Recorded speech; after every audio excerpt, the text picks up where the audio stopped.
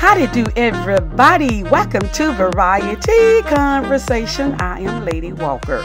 So, when you give birth to a child, you think that you are giving birth to someone who is going to contribute to making the world a better place. No one ever thinks they are giving birth to the devil himself or an agent of the devil, better known as an offspring of the devil, just plumb plain out the money. If you did, I don't think that pregnancy would be carried out to full term. And by the way, I am not advocating abortion because I am not about that, period. Unless under certain life-threatening circumstances. Yep to the yep. Anyway, how about this messed up pair of lunatics? A Virginia woman, 31-year-old Amanda McClure, and her 55-year-old biological father, Larry McClure Sr., took it upon themselves to take a life. Yes, to take a life. Whose life? Amanda's boyfriend's life. 38-year-old John McGuire from Minnesota.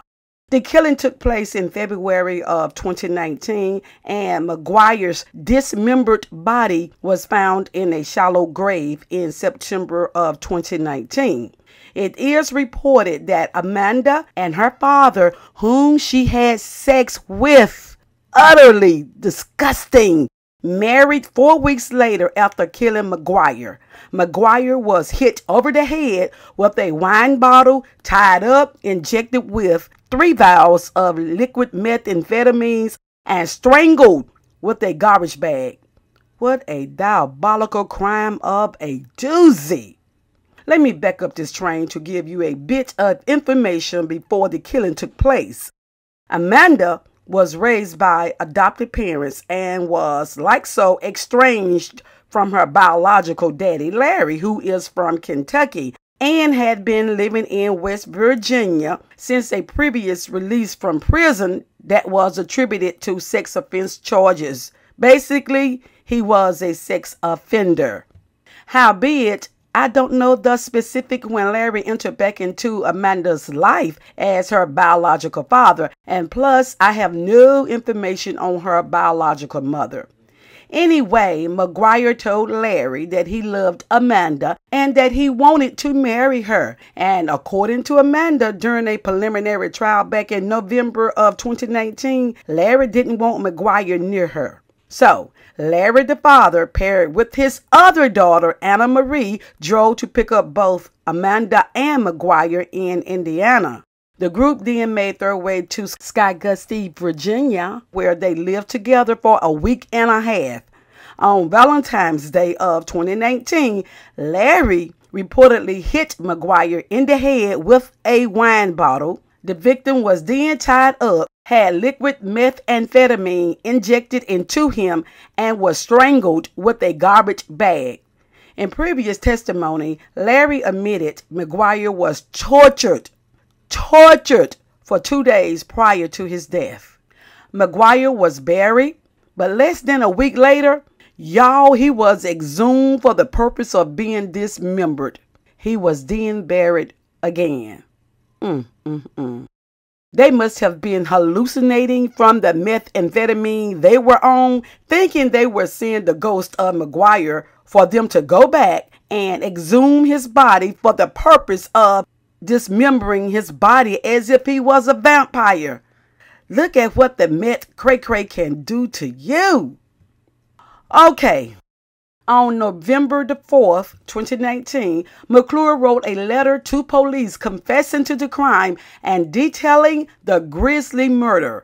McClure painted his daughter Amanda as the ringleader of the plot. He said he does not know her motive for killing, but alleged she was spending McGuire's monthly Social Security checks. This is my side note. I don't know how he was getting Social Security checks at 38 years of age. Maybe old trifling evil Larry meant SSI.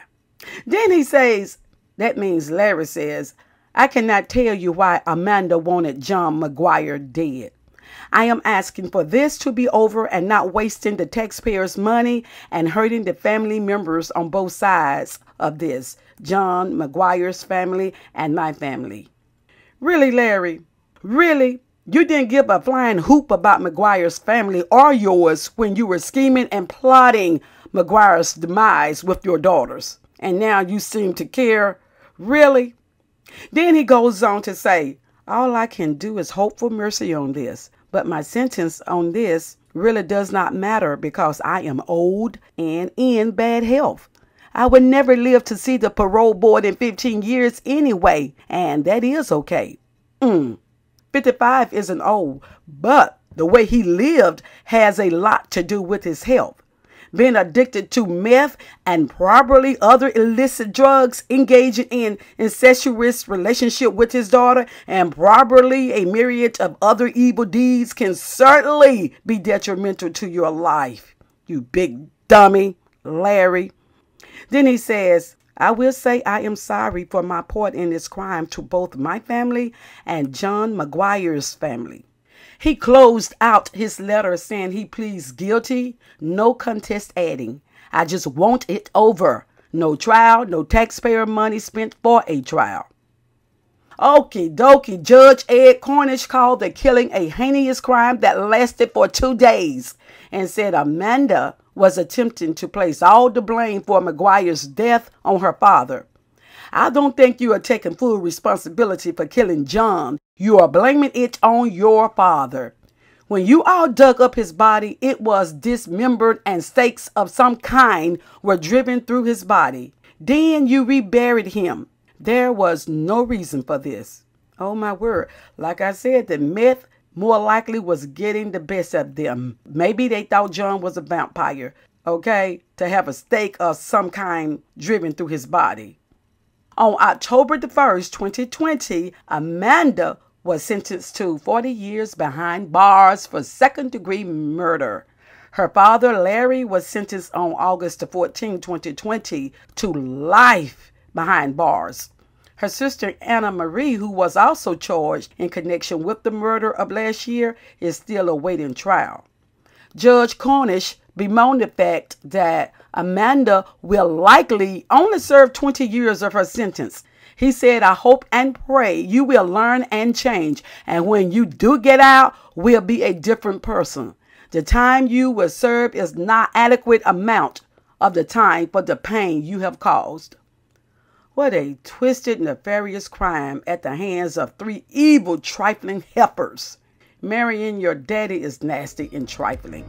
Killing McGuire, the guy who loved you and wanted to marry you, is just evil. Evil. That's all get out.